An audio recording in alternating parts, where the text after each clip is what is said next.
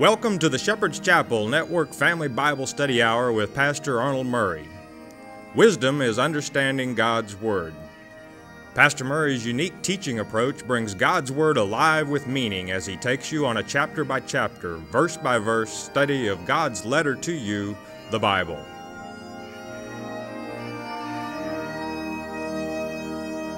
And now here is Pastor Arnold Murray. A basket of figs. That's what we're going to talk about today, only it has a great deal to do with you in this generation. It was Father as he looked out upon the world and some time ago, but he gave these prophecies and he likened the fig to many things. But when it came to the end time and how things would be, he gives us some really good advice. And he uses the analogy of the fig basically to whereby we could ascertain what he's speaking of, the purpose or the cause of shortcomings or overcomings, and the subject, and what you should do about it. So we're going to begin with chapter 8 of the great book of Amos in the Minor Prophets, and we're going to read verse 1.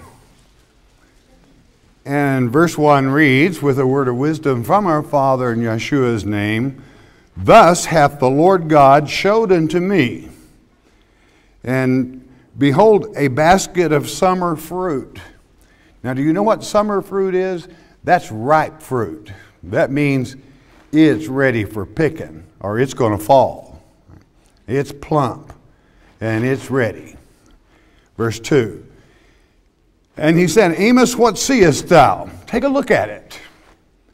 And I said, "A basket of summer fruit." I mean, it's really ripe. Then said the Lord unto me, "The end is come upon my people of Israel." Meaning, the end time prophecies are there, and these figs, incidentally, are ripe for chastisement.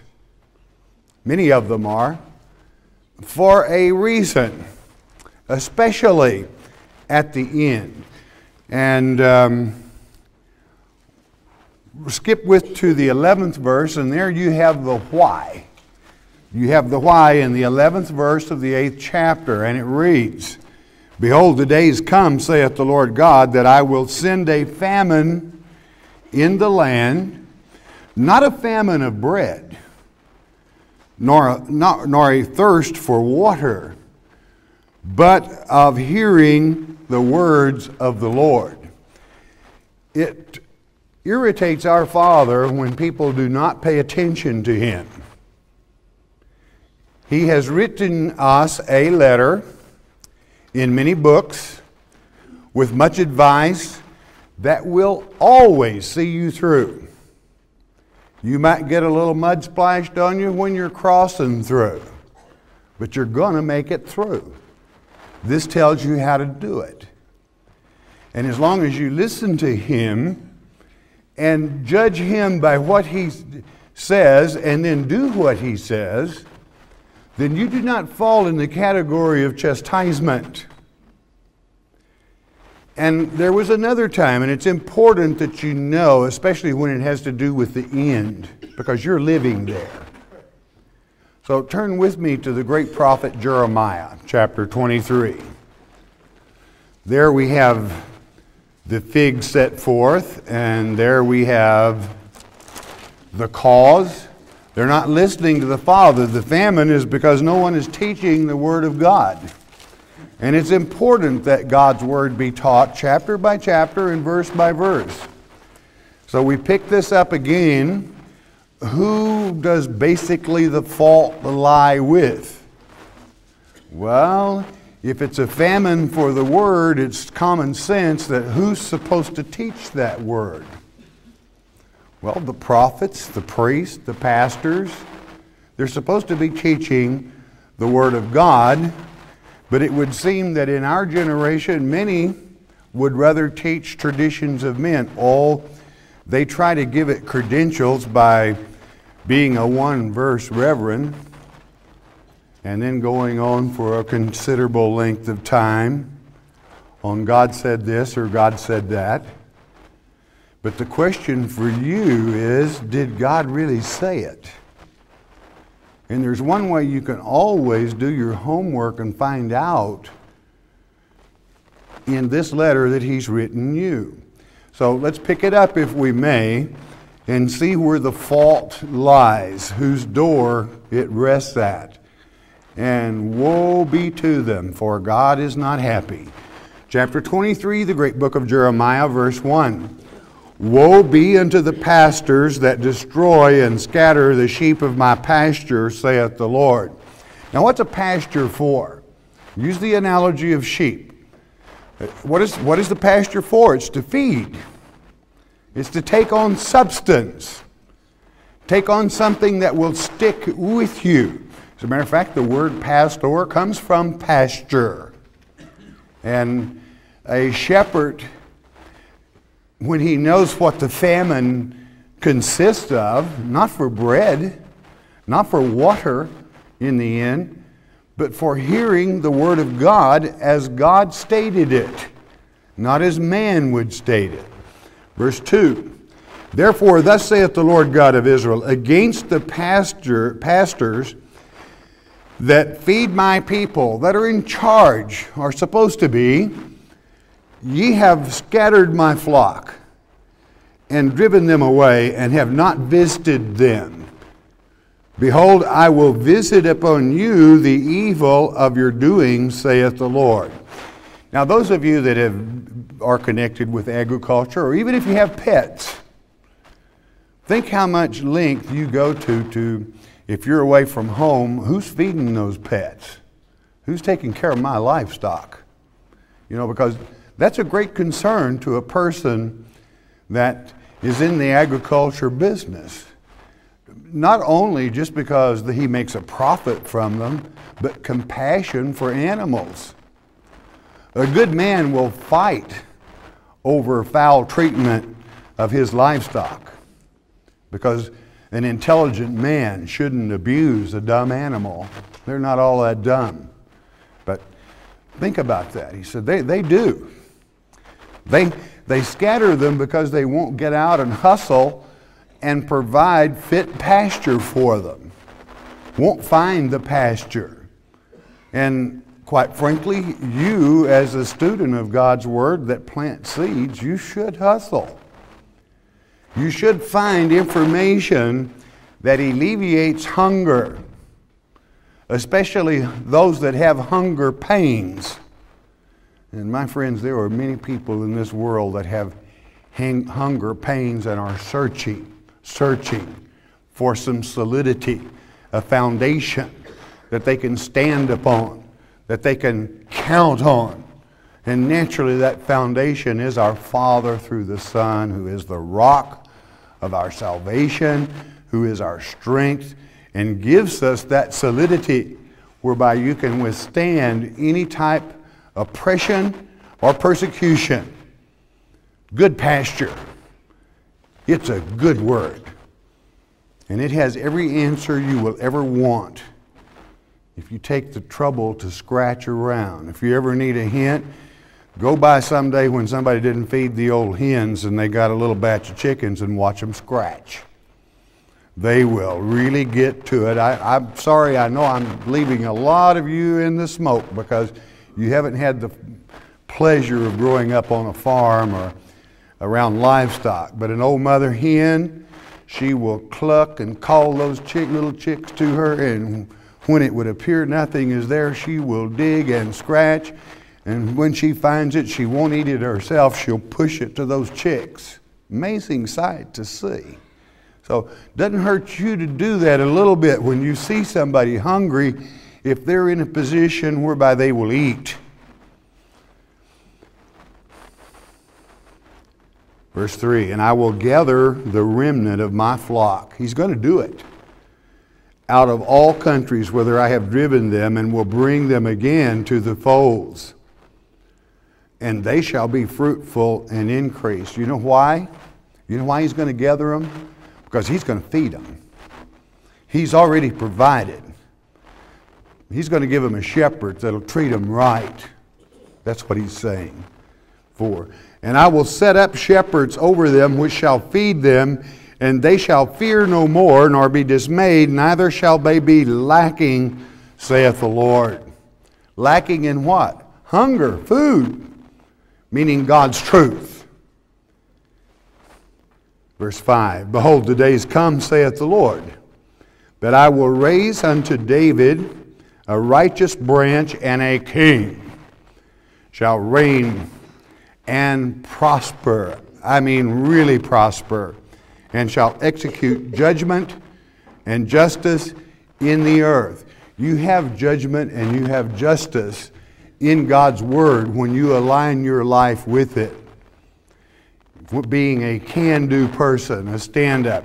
Now, if somebody wants to take the time to have a few whining hours every day, no, God just doesn't care about me. Well, go ahead, have a pity party, you know. It won't help you. If anything, it just sops the energy. It's depressing. And do you know something? It's not only depressing to you, it's depressing to people around you. What kind of shepherd are you? Oh, God, just whatever.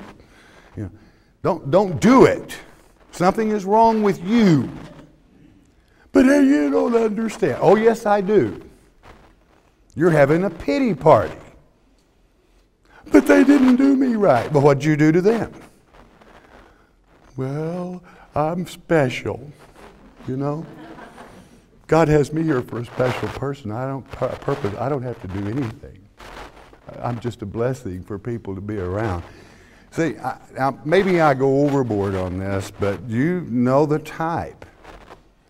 And it's such a pain to see someone hurt themselves that way when God says, I'm right here.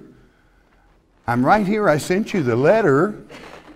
Stand up and act like a man, woman, or child of God. And cut it. Because you're a can-do type person when you do it my way. So he's going to set that judge. And he's going to place that king.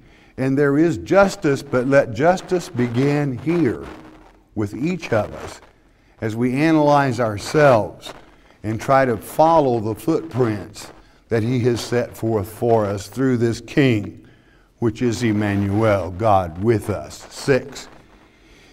In his days Judah shall be saved, and Israel shall dwell safely, and this is his name whereby he shall be called, the Lord our righteousness. And our Lord is his name. He is returning, and that's when the gathering will be. And in the millennium, talk about a feeding. But you don't have to wait till then. You don't have to wait till the gathering. Okay, to the 16th verse for the sake of time. I'm going to spend quite a bit of time in this chapter because God gives you advice on how to choose a teacher, a pastor, as well as you that plant seeds and kind of teach the word yourself, what he expects. Verse 16. Cover the in-between, because if we were to have covered verse 12, you would find, I will bring evil upon them, even the year of their visitation, saith the Lord. And we're getting close to that year of visitation. Verse 16. Thus saith the Lord of hosts, hearken not unto the words of the prophets that prophesy unto you. Now, wait, let's get the qualification. That make you vain, that speak a vision of their own heart. It means their own mind. They dreamed it up. Had a dream. And not out of the mouth of the Lord. You mean God's mouth speaks to people? You bet. Both ways, but mostly right here. It was his mouth that brought forth the very words we're reading. And he left that information there for you to absorb. And when you have absorbed enough of it, of the truth and the maturity, then certainly at that time, perhaps he will begin to guide you further, because he knows that he can use someone that is not hard-baked putty, but that are pliable in his hand. Verse 17. They say still unto them that despise me. Again, the qualification is there. Who despises God? People that feel they've been hurt by him and just pity-partied till they're past salvation. All right? The Lord have said, you shall have peace. And they say, every one that walketh after the imagination of their own heart, no evil shall come upon you. Now, the analogy of this entire thing, so that you'll know where you are, goes back when God told Jeremiah, you're going into captivity 70 years in Babylon. The king of Babylon is coming. And what does that mean to you today? The king of Babylon, this was only a type, he is coming. You're going to observe that. And God has given you plenty of food for thought to be prepared, whereby you know that that's no temptation to you whatsoever. It doesn't shake you up. God said, I didn't say there was going to be peace. Quite the contrary. I said the king of Babylon is coming. Well, how does that apply to today? Well, they will say, you don't have to worry because you're going to be gone. You'll be away, away, away because you're spiritual. And a little lady in 1830 dreamed that we're gathering together in a big glob and away we go. Now, I'm not talking down to people, but I'm talking to an audience that knows exactly what I'm talking about. It's the same thing. The king of Babylon is coming. But he's no threat to us because God has given us power over him. And as long as you are in the Word and in your Father, you have not one iota to fret about. Quite frankly, I know many of you look forward to it. Let's get it on. Bring him on. Of course, God's own time and everything. But this is an exact analogy or type that transpired in Jeremiah's day. And God says, I dislike those preachers that say that. I dislike those pastors that dream their own dreams, make up their own stories, and tell people contrary to what the Word of God actually says. To throw them off, to rob them, to starve them, to scatter them. And it is sad. It is very sad. And the starvation continues. If anything, it is worse and worse, and it gets worser, as they say in Alabama. Okay. For who hath stood in the counsel of the Lord? Hey, it doesn't take you long to tell, my friend.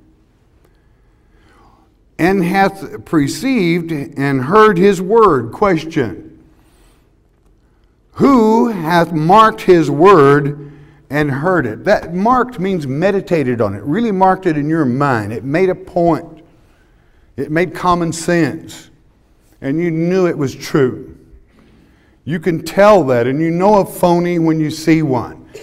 Am I saying that they maliciously become phonies? No, I think probably in their own hearts they think that's what the Brotherhood says to teach. That's what the Brotherhood believes. And if they taught anything otherwise in that system, they would be looking for a new place to rest their feet, all right? Because they would be excommunicated. I got to go by the system. Let me tell you something. There's only one system, and you've got it right here. It's our Father. He's always right. Man will mislead you.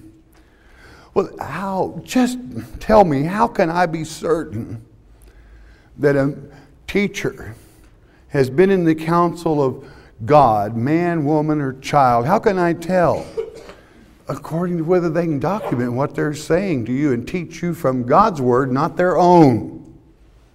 If they can't teach you God's Word and explain it, have it marked, then it shouldn't take a real bright person to say, hey, this dude doesn't know come Sikkim. He doesn't know come here from Sikkim. But you don't understand, brother. He's a reverend. Well, maybe somebody reverends him. I know Satan probably would really love him if he really misled the people. Now, I don't want to get the reverends all stirred up in a hornet's nest here. There are good ones. The ones I want you to be aware of are those that teach false doctrine that hurt God's children. God doesn't like it. I don't think you do. Okay, mark God's Word. It's not difficult for you. 19. Behold, a whirlwind of the Lord is gone forth in fury, even a grievous whirlwind. It shall fall grievously upon the head of the wicked. That's to say the lawless one. That's to say the spurious Messiah. That's to say the king of Babylon. And that's to say those that are deceived. God's not going to be that easy on them, especially pastors. I'm sorry, when you bite off that chunk, you carry a heavy load. And you're going to answer for it. Verse 20. The anger of the Lord shall not return. In other words, He's not going to get over it soon until He have executed, until He have performed the thoughts of His heart. That's to say, His total, complete plan that is set in His mind and is set in this Word. It should be no big mystery to you.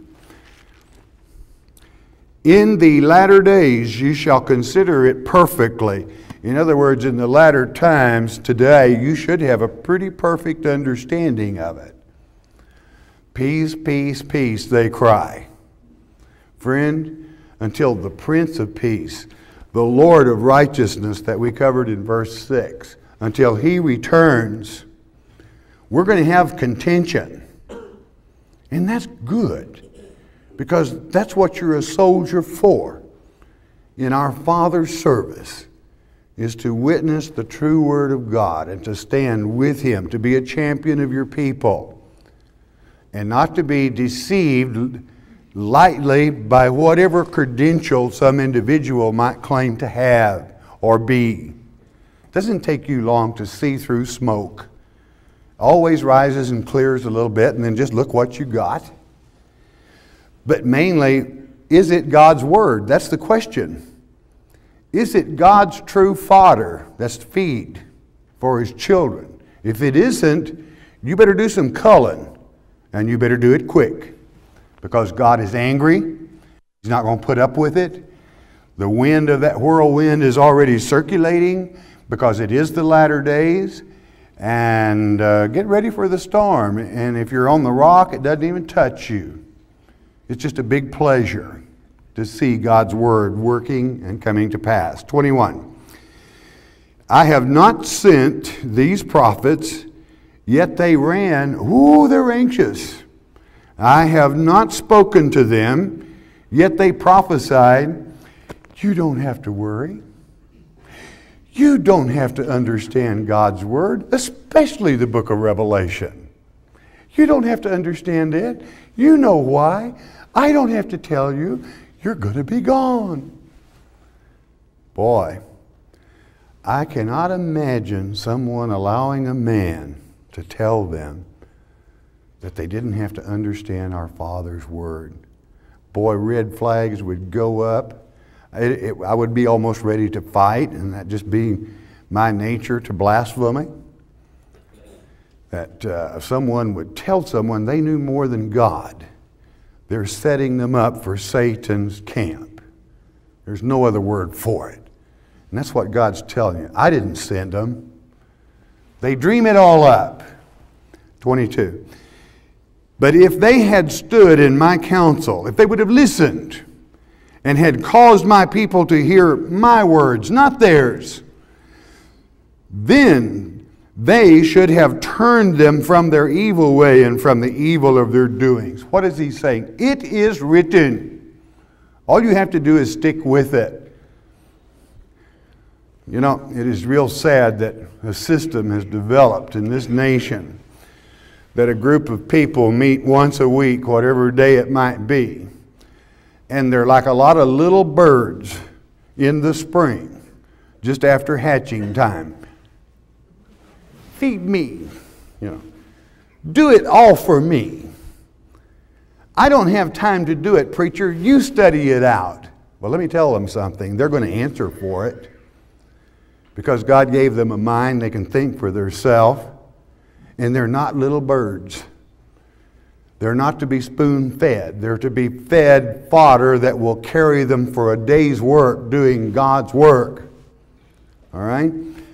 God's not happy, my friends, with the system that has allowed. Why? Well, if you can spoon-feed them long enough, your pablum, pretty soon, they're hooked on it. They've got to have it. They don't want any of the good stuff. They want that old synthetic stuff because it's so reassuring. You don't have to worry. You don't have to understand God's Word. Just listen to me and I will assure you, you're going to be gone. It's sad, but it's all over this nation. It's all over the world. That's what God is talking about. His words would turn people away from deception. It's that simple. 23. Am I a God at hand, saith the Lord, and not a God afar off? He's always at hand. Do you have to listen to just some man? Or can you take God's word and communicate with Him? He says, I'm right here with you. I'm not hiding somewhere. 24. Can any hide himself in secret places that I shall not see him, saith the Lord? Do not I fill heaven and earth, saith the Lord? In other words, I'm in the earth, I'm in heaven, I'm everywhere. I am that I am. I am what I will be. And if you need Him, He's there. Your children, you always keep in touch. You know where they are, basically, as long as tragedy hasn't interceded in some form. Well, our Father does too, and He says, I'm here to help you. He even knows what you're thinking, so you certainly can't hide somewhere and hide a thought from Him. 25. I have heard what the prophets said. They prophesy lies in my name, saying, I have dreamed. I have dreamed. 26. How long shall this be in the heart of the prophets that prophesy lies? Yea, they are prophets of the deceit of their own heart, their own illusions of mind. Boy, would I hate to be in their shoes. That's why you want to be real careful. Does God speak to us in dreams? Yes, He can. But you better know the difference between a sour pickle or a pizza dream and the real thing. All right? You better get that down pretty pat. How do I know? It'll be written. You'll know. 27. Which think to cause my people to forget my name, Yahweh, by their dreams which they tell every man to his neighbor, as their fathers have forgotten my name for Baal, or forgotten my name for the king of Babylon, or have forgotten Christ for spurious Christ. They don't know the difference. The prophet, 28, the prophet that hath a dream, let him tell a dream, and he that hath my word, let him speak my word faithfully, chapter by chapter, verse by verse.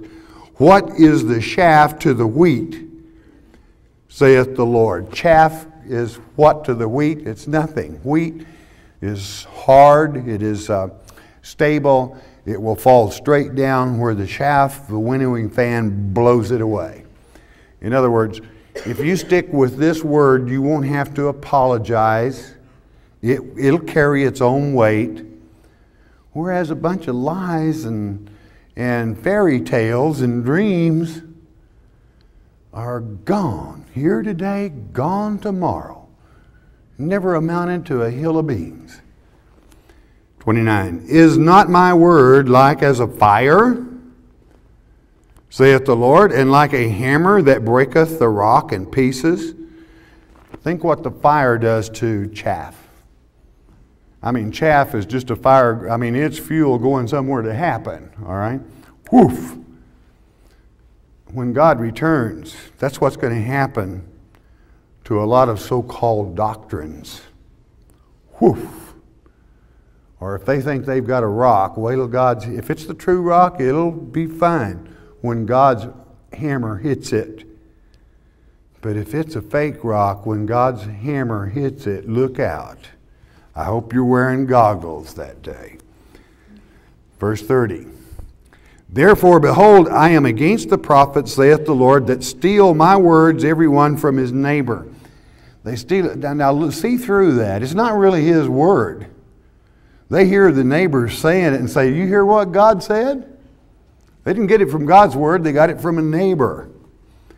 Behold, I am against the prophets, saith the Lord, that use their tongues and say, he saith, I had a little talk with God today.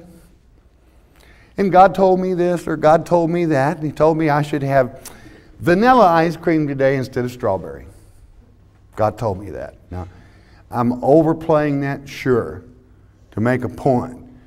If somebody isn't smart enough to know what kind of ice cream they like or where they're going to park their car, God can't use them anyway. All right? He doesn't deal with nonsense. We have this thing in our nation that has developed that if one man can make you think that God's got to consult with that old boy every morning. Yep. Before God can do a thing, he's got to go talk to him about his ice cream. Yeah. It's one-upmanship to say, yes, don't get too close to me. I walk with God. You know? And it's a preacher game, all right? And the people say, oh, Lord, God talks to those men of God every day. Well, if they're not talking to you what's in this book, do you know what? They're lying to you. God didn't say nothing to them. They're playing church. Little church next door, 32. Behold, I am against them that prophesy false dreams, saith the Lord, and do tell them, and cause my people to err by their lies and by their lightness. So light. God deals in heavy stuff, friends, and don't ever forget it. Yet I sent them not, nor commanded them. Therefore, they shall not profit this people at all. Zip, nada, saith the Lord. Well, it just feels so good to go there, though. Well, what did... it just took me right up there and made me feel good about myself. But what did you learn about God's Word? I don't know. But I feel good. If you didn't learn something about God's Word, you wasted your trip, friend. Get real. 33. And when this people or the prophet or a priest shall ask thee, saying, what is the burden of the Lord? Thou shalt then say unto them, what burden? And you better learn this one real good, friend. If you want God to be angry at you, just don't absorb this. And just try it one time. Thou shalt then say unto them, what burden? Question. I will even forsake you, saith the Lord. Do you know why? You know what a burden is? What's the bad news from God today? God doesn't have any bad news. It's all good news for us. And if you ever, once in your, you'll fall right in the category with these people. Oh, God left me. That's bad news. It didn't come from God. He's telling you straight out, if you want to tick me off, if you want to get on my bad side, just ask somebody what the bad news is from God today or what burden He's placed on us. It didn't come from God, my friend, and you better put that in your book and you better wear it right real snug and close to your heart and mind. Because everything works to the positive when it is in God's plan and way. It's good news. There may be some hardships. And let's think of a real quick example. Two real young people make mistakes, and they excuse me, they get married way too young in life, and didn't really understand what the situation, just wanted to do what was right and everything, and they roll along, and in 5 years, they're just not compatible. I mean, if they don't do something, one of them's going to kill the other one. So they get smart and decide we better split up. And sad as it is, and really sad. Oh, I dislike divorce, but it happens. And then they begin to accept the Lord and see the truth and have stability in their life, and they meet someone else that maybe God Himself sent. And a church that will not teach that Christ is able to forgive sin is putting burdens on you from God. Oh, God said. Now, if you think I'm talking about giving people license to sin, forget it. I'm just saying when you finally mature and you come to that point that you truly repent, God wants you to be fulfilled and happy. So beware those that put shackles on Christians to belong to their organization. It's again one purely plain old one-upmanship. So beware those that say this burden is placed upon you by God. It makes God angry because you do not have the concept and you cannot see the love of our Father under those conditions. His forgiveness and the price He paid for it makes a mockery of it. So beware. If you think I'm condoning divorce by that little spiel, you're mistaken. I dislike it. But it doesn't mean your life is over. It's not the unforgivable sin, and don't you ever let anybody put you in bondage because of it. If you have repented totally and fully and have had a change of heart. There is no bad news from God, and that's a very serious point, my friend. I mean, if you want God to begin to put stumbling stones in your way, just do it. Just say it. And really, that's what the pity party is doing if you've got it.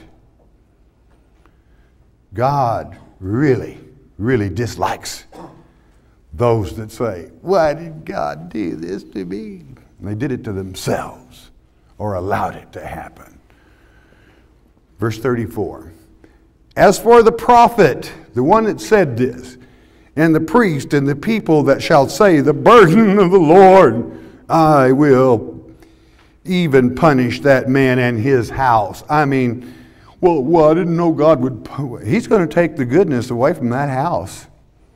If the old man's responsible for it, then the kids better wake up pretty soon. They haven't got too much for a pap, all right? Because he's not in God's blessings. 35. Thus shall you say every one to his neighbor and every one to his brother, what hath the Lord answered? Question. And what hath the Lord spoken? Question. It's real easy to say that. Do you know what? If they're really good, they're well founded in this word where they can tell you. Or you can check it out for yourself, and you should. 36. And the burden of the Lord shall ye mention no more. In other words, there is no bad news from God. Don't you even think it. For every man's word shall be his burden. In other words, I'm going to hang it in reverse right on your neck. And you can count on it, friends. He'll do it. For ye have perverted the words of the living God, of the Lord of hosts, our God. I'm telling you, friends, you can count on that happening. And you can sure ease a lot of burden in your own life by recognizing God's word when you hear it. 37. Thus shalt thou say to the prophet, what hath the Lord answered thee? Question. And what hath the Lord spoken? With respect, of course, question. 38.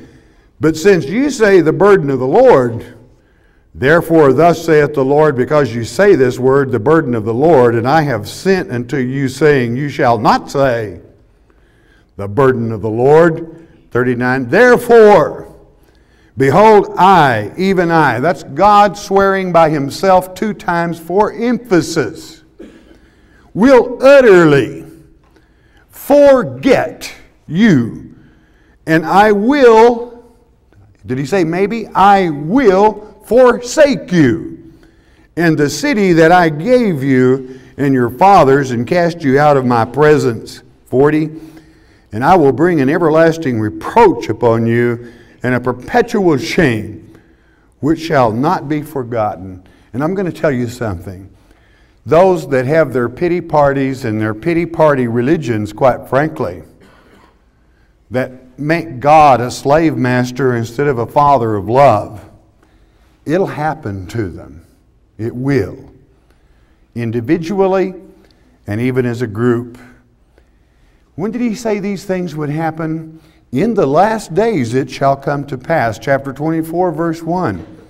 The Lord showed me, and behold, 2 baskets of figs were set before the temple of the Lord, after that Nebuchadnezzar, king of Babylon, had carried away captive Jeconiah, the son of Jehoiakim, king of Judah, and the princes of Judah, with the carpenters and smiths and from Jerusalem, and had brought them to Babylon. So here we go, all the way back again to the fig.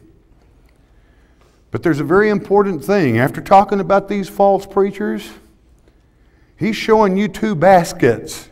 The choice is yours, my friend. That's what God is telling you. You'd better choose right. And you had better study with a group that teaches both baskets. One won't cut it. Because if you're ignorant of the other, it'll slip up like a serpent and bite you. You got to know both. One basket had very good figs, even like the figs that are first ripe. And the other basket had very naughty figs, which could not be eaten. They were so bad. You know that this is the prime root of the parable of the fig tree, that Jesus said, don't maybe get around to it. He said, learn it. And he intends that you should. Verse 3, then said the Lord unto me, what seest thou, Jeremiah? And I said, figs. The good figs very good, and the evil very evil. That cannot be eaten. They are so evil. Again the word of the Lord came unto me, saying, 5, thus saith the Lord, the God of Israel, like these good figs, so will I acknowledge them that are carried away captive of Judah. Again, this has the same type for you in the end days that are carried away captive by the king, the spurious Messiah, the king of Babylon of the book of Revelation. You that stand against him are good figs. Why? Because you teach also about the bad. Warn, whom I have sent out of this place into the land of the Chaldeans for their good. In other words, God sent the king of Babylon to take them captive for their own good. I don't want to go, that's a different subject for a different time, actually. To understand, well, why is it good for them that the spurious Messiah, king of Babylon, comes? Because they will be assured at that time of every knee bowing on the first day of the millennium, and we'll pass on for the moment. 6. For I will set mine eyes upon them for good, and I will bring them again to this land, and I will build them and not pull them down, and I will plant them and not pluck them up. That hasn't happened, friends, yet. To the fullness that he's speaking of here. Yes, it began in 1948, but the fullness hasn't even come close. 7. And I will give them an heart to know me. That's a mind to know the truth. That's the goodness of him. That I am the Lord, and they shall be my people, and I will be their God, for they shall return unto me with their whole heart, meaning their whole mind. But what do you want to watch out for? 8, to conclude this lecture. 8, and as the evil figs, which cannot be eaten, they are so evil. Surely thus saith the Lord, so will I give Zedekiah the king of Judah and his princes and the residue. You underline that word residue. That means Kenites and all others that are there, that is the seepage or the bad worm in the basket of evil figs, and you'd better know it, that remain in this land, and them that dwell in the land of Egypt. And he continues on about delivering. Well, you are in that time. You're in the end times. Your Father who spoke, and nothing became everything, is very intelligent. We as human beings, as men, fall short. We don't know everything. But he at least gives you the knowledge to be able to research for yourself, whereby you can tell if someone is trying to deceive you or if the Lord actually works through that particular group or party. And you can sense it because he has given you the spirit of discernment. When you first take the step to seriously understand our Father's Word, he gives you that discernment. And when you hear it, then at first it may sound strange. Well, meditate on it. He said, mark it. Think on it. But you be the one that makes your mind up whether it should be rejected or accepted. How simple is it? Real simple. If it's from God, accept it. You'll find more than one proof in His Word that it is. You'll find second, third, fourth witnesses. If it's not from God, reject it and be forewarned. The parable of the fig trees, learn it, he said, and you should. Our Father is so precious. He's so good to us. And He knows our word. He knows whether your word is good and which basket it belongs. And He's still working with us, educating us, and allowing us to grow as we may into that word whereby you'll be a blessing to those that come in contact with you. Because you'll be able to feed them something that really amounts to something rather than a mouth of wax. Think about it. Father, we thank you for the written word. Thank you for that reminder we have that guides us. And in these times, Father, we thank you for being with us. We ask a blessing for our nation and the world, Father. And Father, that will be, let it be. And we, thy servants, will follow. In Yeshua, Jesus' precious name, amen. The Mark of the Beast on CD is our free introductory offer to you. What is the Mark of the Beast? Many false teachers would have you believe it will be a tattoo on your forehead or a computer chip implanted under your skin. It's getting late in the game. You need to know what the Mark of the Beast is. As it's written in Revelation chapter 13, verse 8, many will be deceived. Christ said in Mark 13:23, behold, I have foretold you all things. Jesus indeed told us how not to be deceived, and Pastor Arnold Murray takes you on a step-by-step study of God's Word concerning this critical subject. The telephone call is free, the CD is free, no shipping and handling. Just call 800-643-4645 to request your one-time, one-per-household copy of The Mark of the Beast. You may also mail your request to Shepherd's Chapel, P.O. Box 416, Gravette, Arkansas 72736. Don't be deceived by Satan. Genesis 1:46, the first 6 chapters in God's Word. The world that was. Did you realize there was a world age before this one? Same old world, different age. The creation itself. When were the races created? You see, all the races were created separately, and you'll find that documented in these particular CDs. How and what was the sin in the garden? It will be discussed in this series also. This is a must for the serious Bible scholar, for if you do not understand how it was in the beginning, you certainly will never understand the end. I think you will find this series very rewarding and certainly will answer questions that no doubt you have always wondered about. Genesis 1:46. Hey, I know you're going to enjoy this series.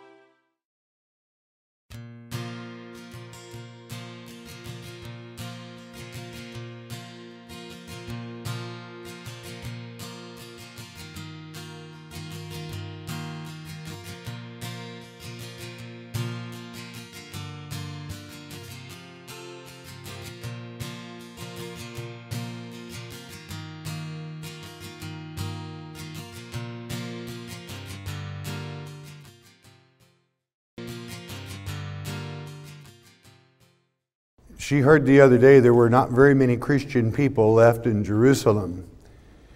They passed a very strict law in Jerusalem, or it's in the process right now. It has been for quite a few years, that you would be penalized if you proselyted their people. And now they're making it where it's against the law. So a Christian there is just a visitor and can't do missionary work or teach or anything of that nature. Kind of sad, isn't it? But, hey, there are some places in this country, if you're really teaching the truth, it doesn't buy too well, you know.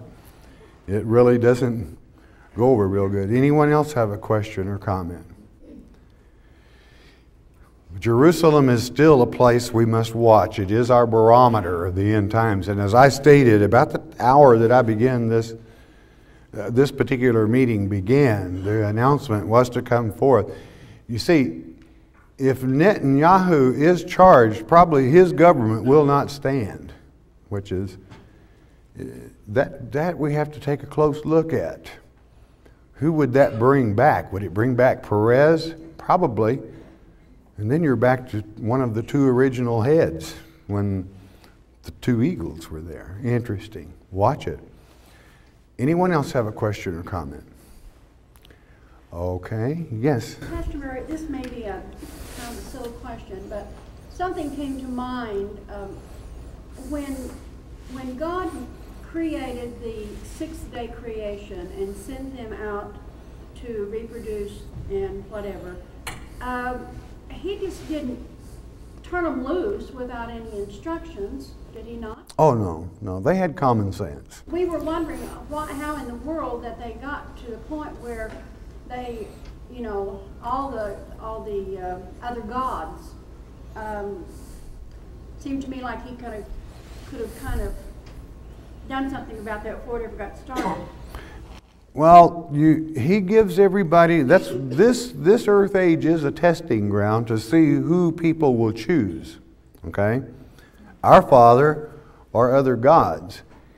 And it's kind of, you know, it's kind of nature of man. He did not give the Gentile perhaps the strict guidance as far as genealogy is concerned. But he did teach them. Satan was already with them. He was here on earth. But it's real easy for people to digress if their main interest is hunting or fishing, which to them, that was their livelihood. And not so much the religious aspects of it.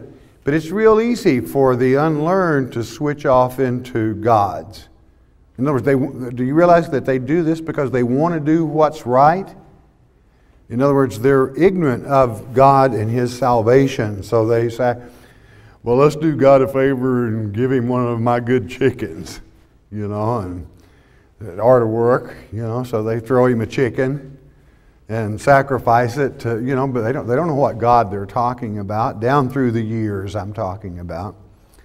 Thank God for missionary work, in most places they do, but you don't have to leave the Americas to still see chickens sacrificed, you know. It happens. You all know what I'm talking about. You've seen it reported even on television in Central America and so on and so forth. And one church even allows it kind of to get the people to come to church. I'm not judging them. Hey, whatever your thing is, I guess you do it.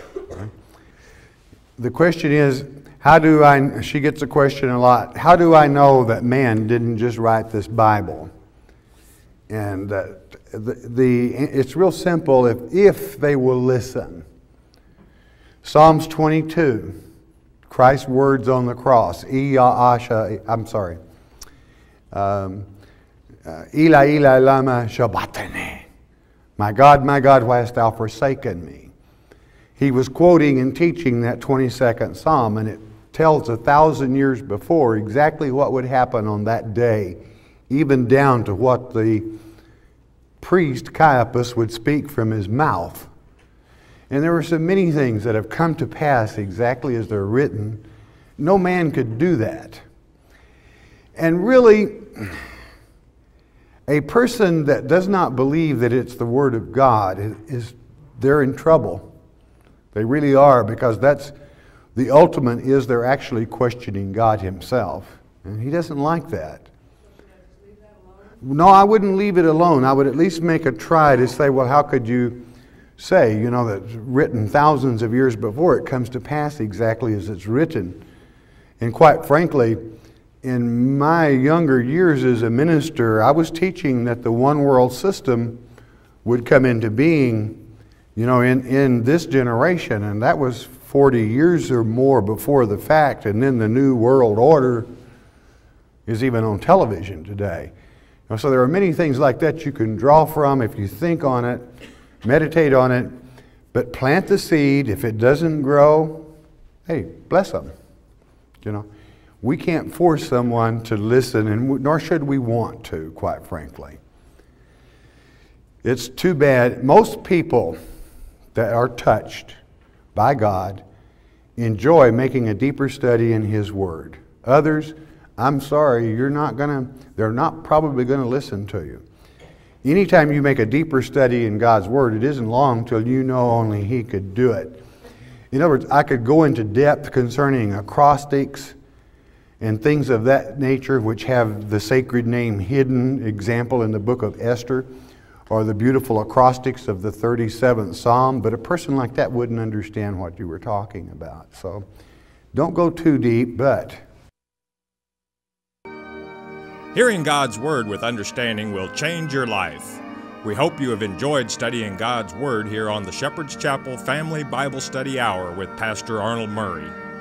If you would like to receive more information concerning Shepherd's Chapel, you may request our free introductory offer. Our introductory offer contains the Mark of the Beast audio tape, our monthly newsletter with a written Bible study, a tape catalog, and a list of written reference works available through Shepherd's Chapel. To request our free introductory offer by telephone, call 800-643-4645 24 hours a day.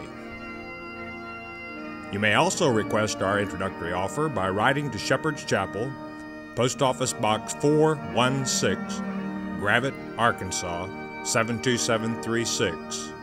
Once again, that's Shepherd's Chapel, Post Office Box 416, Gravette, Arkansas 72736. We invite you to join us for the next in-depth Bible study each weekday at this same time. Thank you for watching today's program, and God bless you.